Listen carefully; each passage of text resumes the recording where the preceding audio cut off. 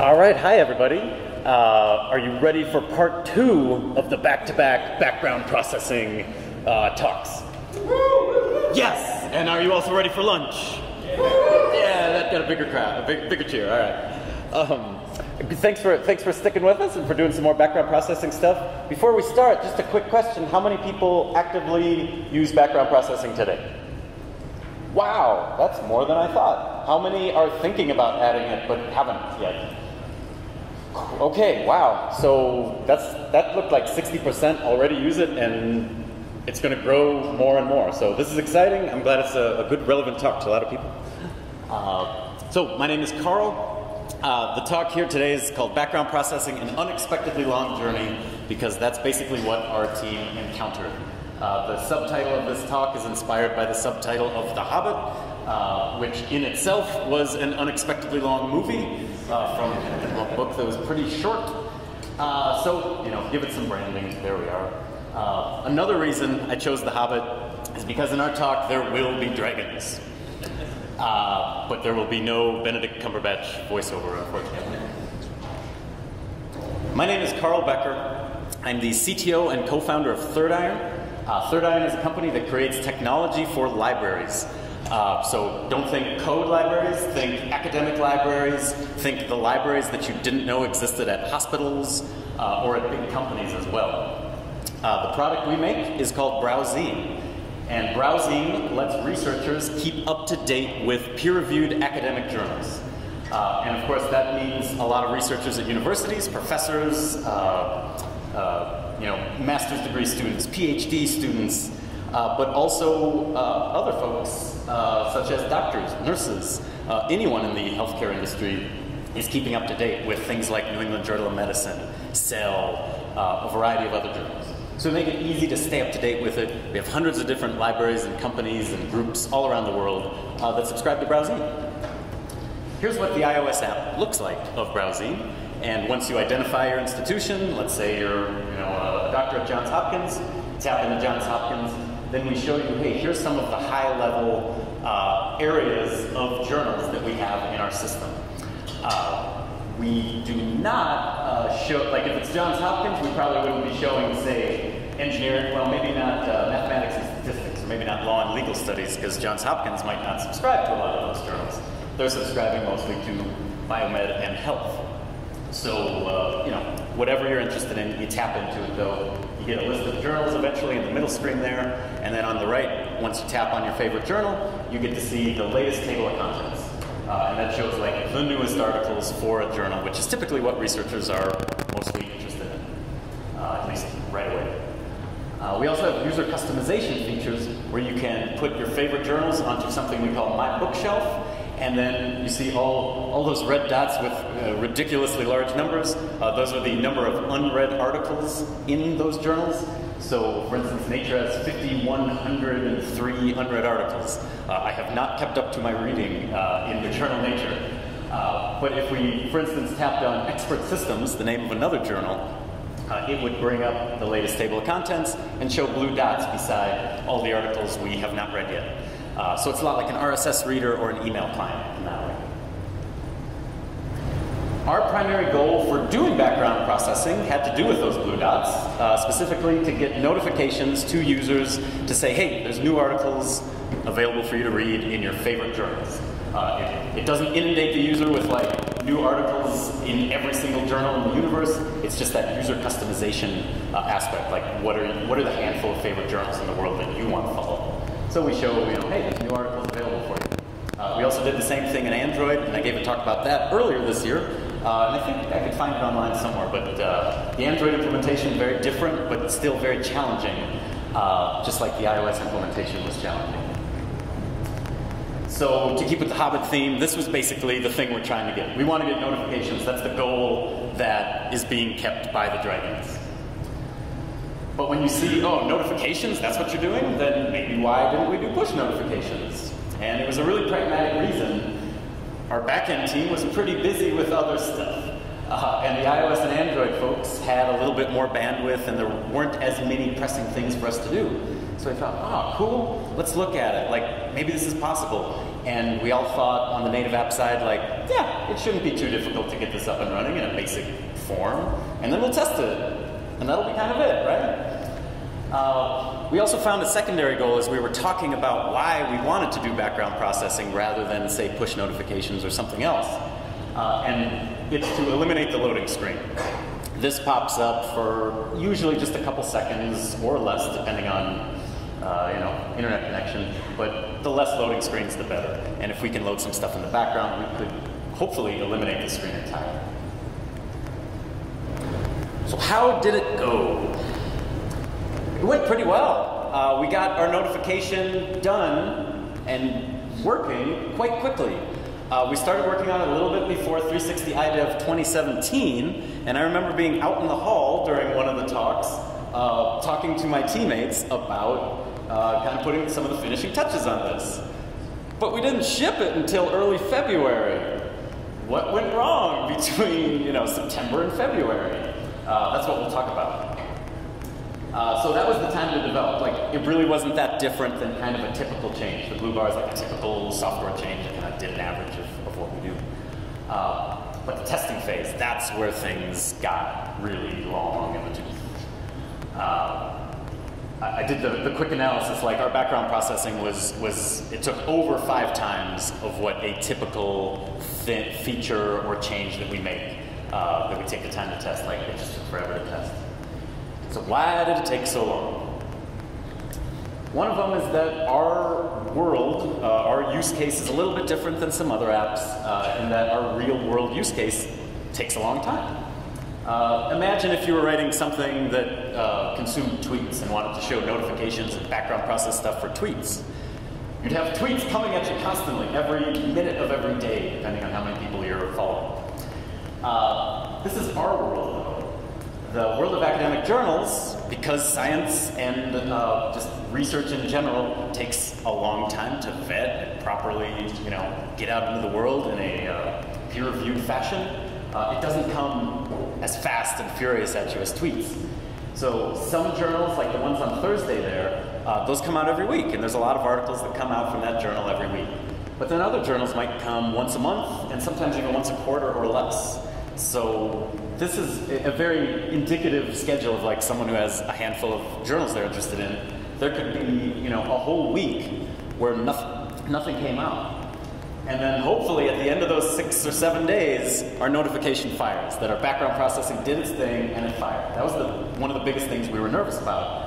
Will that work when a tablet or a phone is just kind of sitting idle for a while? Because that is a real use case. Some of our users have an iPad that maybe they were given by the university, and they don't really know why they got it, but they like our app, and it makes it easier to read journals, but it just sits quietly most of the time.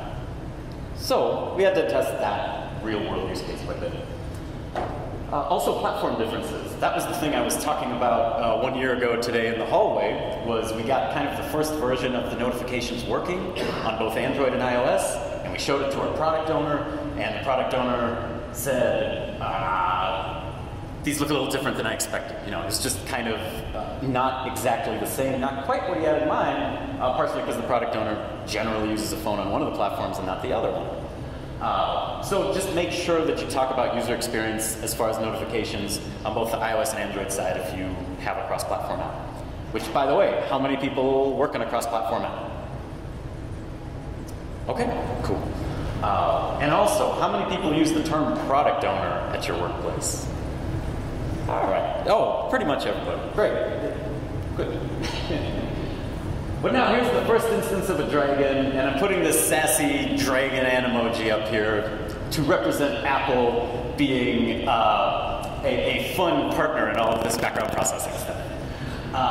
Because they just made some really big changes. If you saw any of the WWDC talks, there's a really good Mac Rumors article on it that showed some of the visuals for like how notifications will change for end users. You can check those out, but you know what? You're at a conference, so it'd be even better if you checked out Kaya's talk on Wednesday at 11:30, and she's going to talk about all the new stuff in iOS 12. And I will be there, so hope to see you there. And of course, you were hopefully just here for Agnes's talk. If you missed it, check it out when the videos come out. There's also a really good blog post that you can, if you missed anything in the slides, check out that blog post and I'll pop these slides up so you can click into all the links too. So another reason why background processing took a little while, the testing portion, was iOS 9. And hopefully, how many people are supporting iOS 9? That's a good number of hands going up, like as in not many at all. Great. Hopefully then just continue down that route if you can. Don't support iOS 9. It's just a little harder. We were stuck with it though for a variety of reasons, so yeah. But now here come the dragons. Here were the things that we didn't really anticipate, a variety of them that we didn't fully anticipate as we were getting into this. Just background processing scheduling. By the way, throw a tomato and raise your hand as I talk if like Agnes totally covered one of these things in great depth. But hopefully some of this stuff is new. The first big thing that I find really entertaining is Apple's docs say that there's no guarantee that the system will give your app any time to perform a background fetch. None. You might not get to run in the background at all. So, you know, keep that in mind. Don't put something that is absolutely critical to your app, do the processing in the foreground, because you're never guaranteed that. But now how about some more like concrete help and things to look out for? The first thing is to be memory thrifty. Just reduce the amount of RAM that you're using all the time. That's always a good thing to do, but especially when you're loaded up in the app, just keep the footprint as small as you can. There's really no concrete guidelines for how small is small, so just the less the better. Find it out experimentally. That's going to be like the theme throughout this, is you're going to have to test it a lot and find things out experimentally. What we did, two things we did. One is that we trimmed what we loaded when the background app, when the app launched in the background. We just loaded a lot less stuff. It was a pretty significant refactor because a lot of that code we had just sort of let sit since the app started. So it was like 5-year-old code that we had to carefully cut around.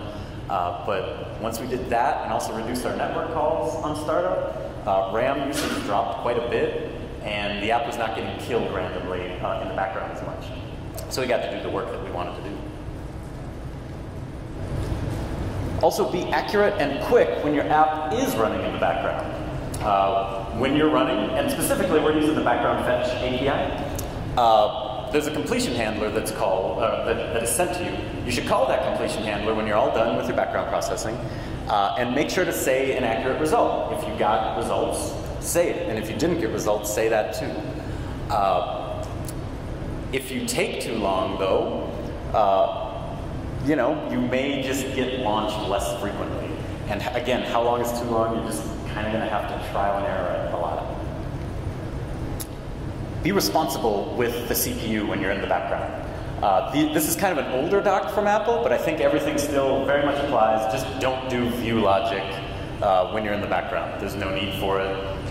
They had specifically called out OpenGLES, which, you know, okay. But just don't update views and do as little work as possible. Use background task. We have an asynchronous operation to run. We go out, we fetch some data, we pull it down, we process it. Pretty standard stuff.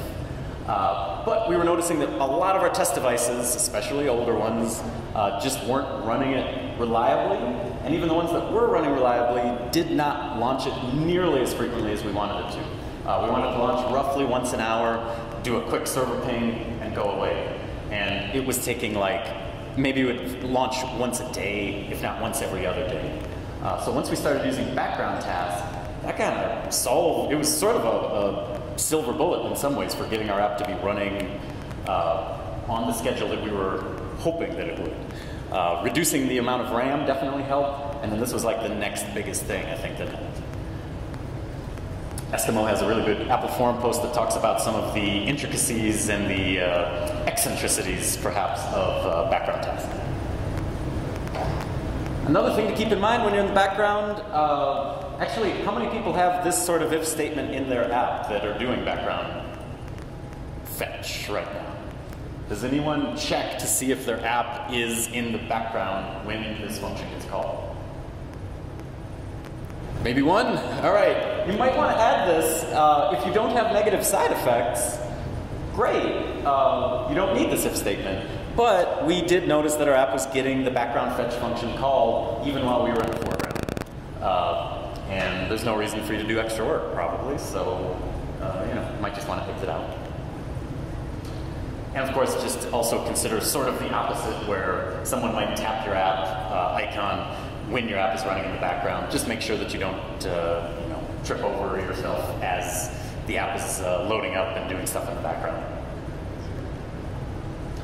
Watch out for forced close, since a lot of you are already doing background processing. You're probably very familiar with this. That if you're testing it, just do not swipe the app closed, because then your background processing won't run. So keep that in mind. And yes, I looked it up. It's called forced close. I never knew that that was actually the term that Apple used. Forced close to swipe it up. Also beware of Xcode run. I think this was in Agnes's talk. So just tap the app icon. Don't run it from Xcode. Another thing we found out was airplane mode and Wi-Fi only, background processing generally was not running in this situation. Has anyone seen it run in this situation specifically? Okay, because we couldn't really find any good documentation about it. But again, this was one of those things where testing took a couple extra days because one of our testers had this very valid scenario on their iPad or a phone or something. And we didn't know why things weren't firing until we actually kind of looked, oh, airplane mode, maybe that has something to do with it. I should also say we're a fully remote team at Third Iron, so we also weren't able to just kind of lean over, look at their phone and go, oh, airplane mode's on. So just something to keep in mind, this does impact how background works.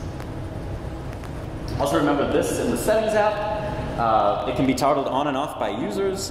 You can check it, so definitely check that. Put up alerts as needed if you really want that background processing. We've also seen it disabled fully on some devices. I'm not exactly sure what the latest is on that, but we did see it fully just grayed out, that you couldn't turn it on for certain ones. And it's just not fun for your QA team. Background processing, at least for, reliably, are things firing every hour on the hour? No, you'll never be able to confirm that. It's just very tricky. This is the only non-Dragon or Lord of the Rings themed image in here, I think, but it's pretty apt. But you don't have to take my word for any of this. Take Eskimo's word for it from the Apple Developer Forums. He's got a couple really good tidbits, I thought. One of them he kind of lays it down in this forum post that it is tricky to test. Kind of wish we would have known this before we, were estimating some of the schedule that this might potentially take. But the algorithm it uses is complex. So to repeat myself for the not last time, take a lot of time to test your background fetching. Schedule a lot of time for that. From that same thread, somebody who was clearly a little bit frustrated said, how many people have a whole week to spend to see if their background fetch is working? And the fantastic answer from Eskimo was, that depends on what you mean by working. If your goal is to, and this was also from Eskimo, if your goal is to test it, use Xcode simulate background fetch. That works well, and that's what we did most of the time. But if you really want to see how it works in practice, you just gotta wait. So for us, that meant we just had to wait. I had a slide in here and I took it out, but I kind of compare this a little bit to what if to test your GPS functionality, you really had to drive all around the US and take international flights to go places. That would stink, but that is in the simulator. But I'm sure, I haven't done a lot of GPS work, but I'm guessing real-world GPS situations are very different than using the simulator to switch location. But at least they provide the ability to switch the location. I really hope that Apple would maybe put something in to simulate 3 days of a user opening and closing apps and clearing out memory and doing all kinds of things like that. Maybe if we all filed a radar, something like that would happen. But file access in the background. This one was one of the most unexpected things for us. We didn't think we'd run into really big troubles about this. two major things is NS user defaults is not always available in the background. Have people experienced this on your projects? Maybe, yeah, a little bit, couple head nods. Yeah. So like, if you opened it and then it somehow became inactive, but then came into background processing after it went inactive, then it'll work. But in other situations, it won't work. I'm going to tell you what the consequences of that are, even in more ways later. Also, your app may have created files with important data that you can't read in the background. And you did this before you thought about background processing, and you didn't set these attributes on the file system, and therefore you're stuck, and you're going to like be hitting your head going, why can't I read this file? So to do that, to avoid that, write your files right, hopefully from the first time. Use that complete file protection until first user off attribute. What we had to do in our situation was take the files that were already on disk, read them, write them somewhere else. I think we picked a new file name. I'm guessing you could delete the old file and just rewrite it in place though. And don't just think your files are the only thing. I don't know what the storage mechanism is for keychain keys, but you also have to set attributes on keychain keys that you might be saving to. We did the same thing. We just moved keychain values into a whole nother key value. Apple has one more thing for us, and that was that NS user defaults is sometimes not even available when you get to the foreground. Has anyone else experienced this? I am curious. I would love to talk to you all afterwards, or if you want to yell what your workaround was, I'd love to hear it. Still figuring it out. Still figuring it out. Hey, that's what my slide says too. So unfortunately, to describe what the situation is, if you haven't run into this, if your app was launched in the background, and then it gets foregrounded after that, NS user defaults may just look empty. You can make calls to it, you can try to read keys from it, but just nothing will come back. And in most cases, that means it's like your app is new. You don't know maybe what the selected library was, or what your favorite journals were, whatever it might be. That can be really disconcerting to users because they think they've lost everything. Think about what's best, what best workaround you can figure out for this situation if you run into it. It's not a good time. We've tried, we set standard user defaults, we've tried synchronizing the user defaults just to see if that would fix it. That did not fix it. We adopted not a fantastic workaround that basically stops the user from seeing anything really bad, but the user has to open up the app again. So at least they don't think that the app lost all of their data, but they do have to launch the app again right away, unfortunately. But there's no workaround for it, so maybe we can put our heads together and figure something out. We'll see. Finally, usage tracking. This is something, I guess, how many people have some sort of usage tracking in their app, for counting sessions or how many times the app is opened? And, okay, maybe about half only. How many really rely on that for either analytics that's reported to users or just for like business insight? Okay, about the same number.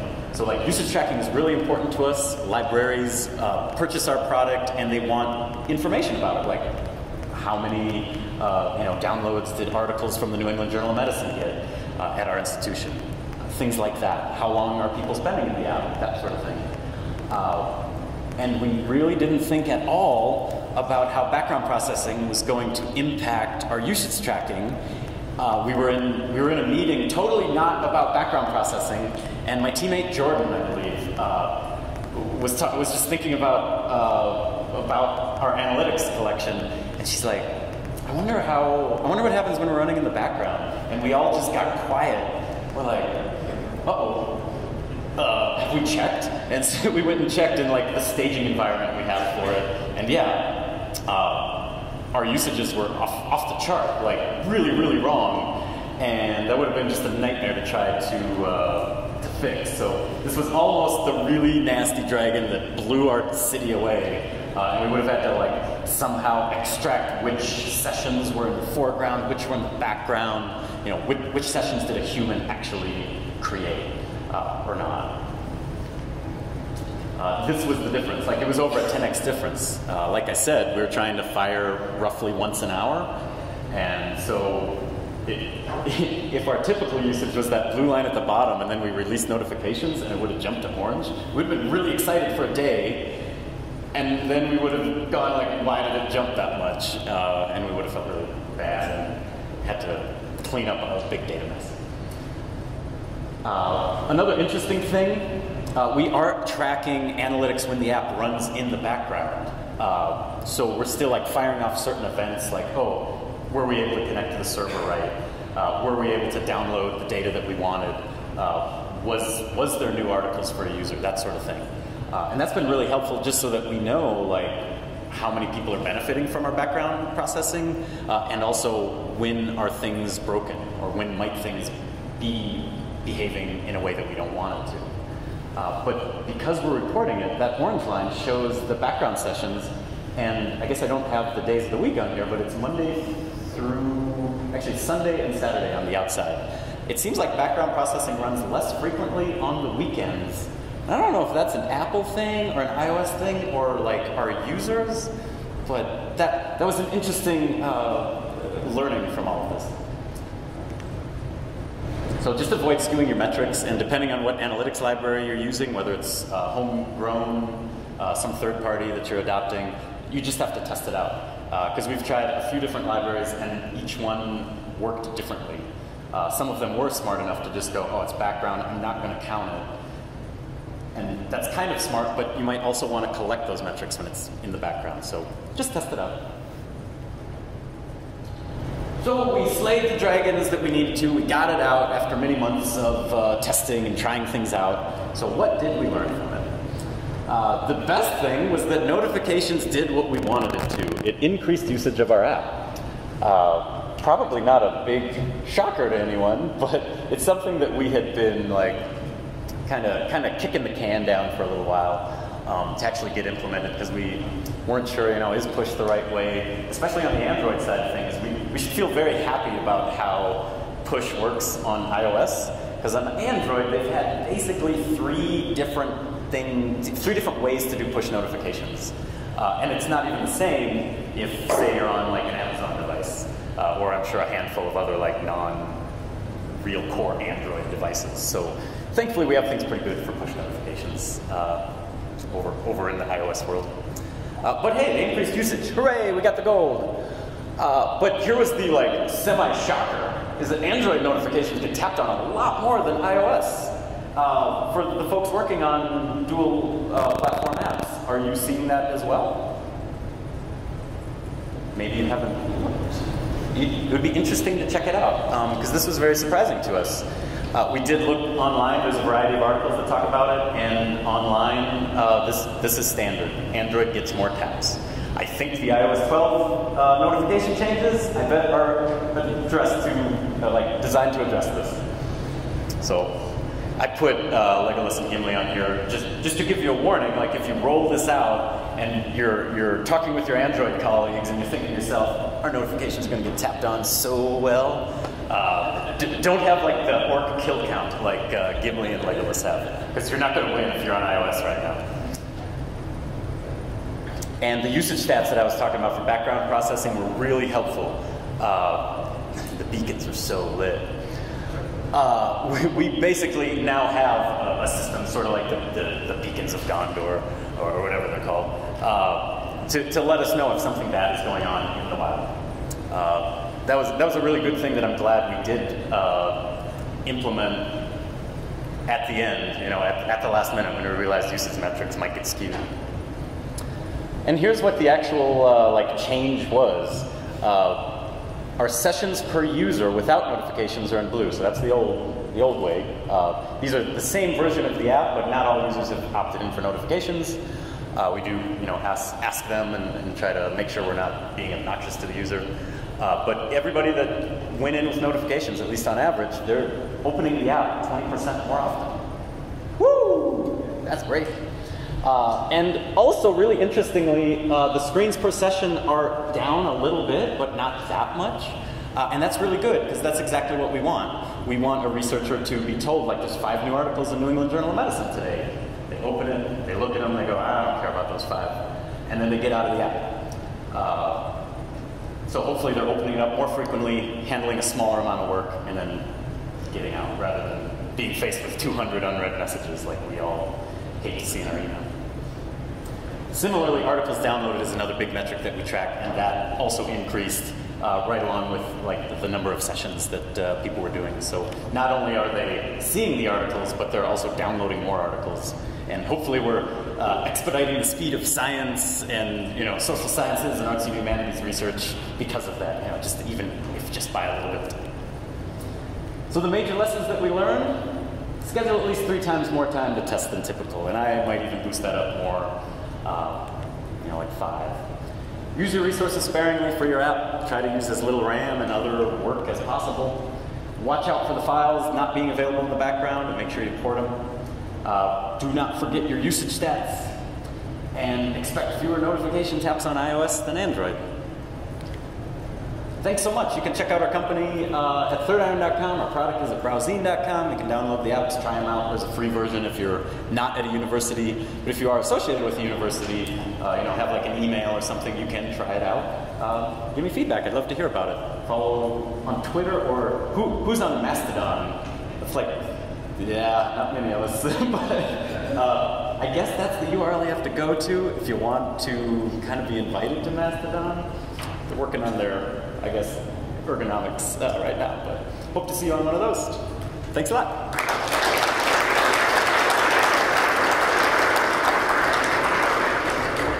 Any questions at all?